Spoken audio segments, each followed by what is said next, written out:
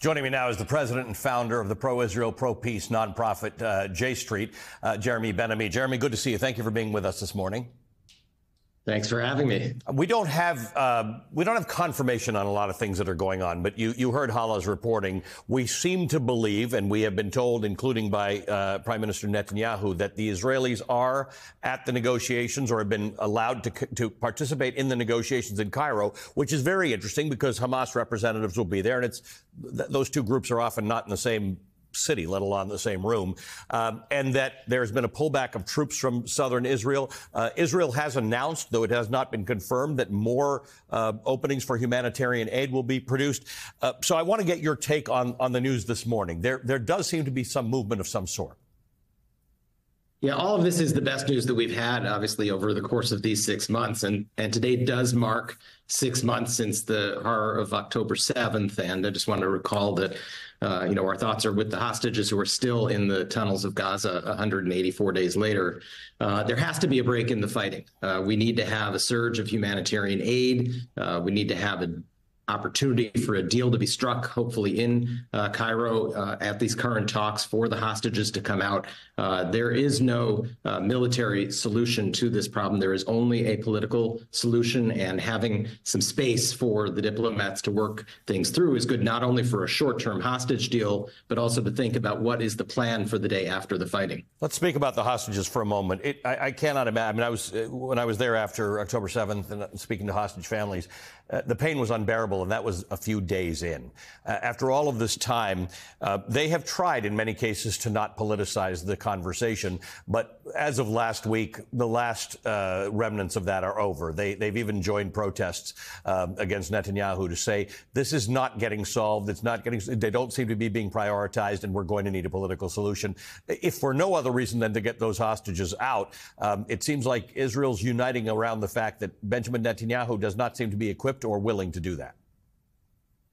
Yeah, look, every poll tells you that 80% of Israel understands that Prime Minister Netanyahu should go. The only debate has been whether or not it is now or when the fighting stops. That unfortunately creates the political incentive for him to continue the fighting, and that's why American pressure and what the president did this week is so important.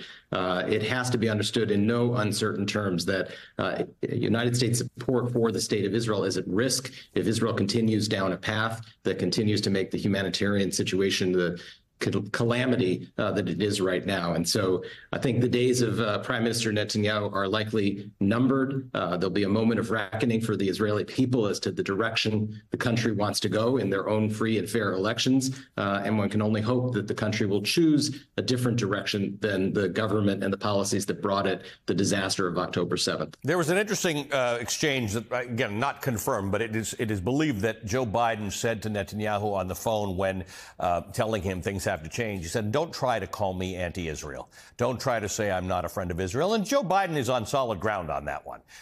Because what has happened with Netanyahu and the Israeli government is that's the charge that's been levied, sometimes against your organization as well, that if you are not in full support of all of Israel's policies all the time, you're anti-Israel. Hey, look, we're not in support of all of America's policies all the time.